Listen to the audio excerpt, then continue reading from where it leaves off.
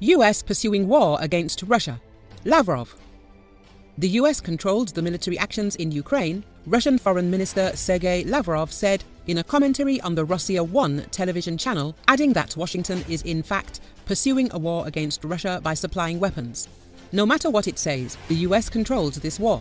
It supplies weapons, munition, intelligence information, data from satellites. It is pursuing a war against us, the minister said on the sidelines of the Eastern Economic Forum as he commented on statements by the US on readiness to supply long-range shells with depleted uranium to Ukraine. Possible supplies of longer-range missiles to Kiev by Western countries will not change the essence of what is going on in Ukraine, Lavrov said. I am unable to comment on their statements, but the fact that it will not change the essence of what is going on in Ukraine is obvious. While what is going on is that Ukraine has long been prepared for inflicting strategic defeat to Russia using its hands and its bodies, the minister said.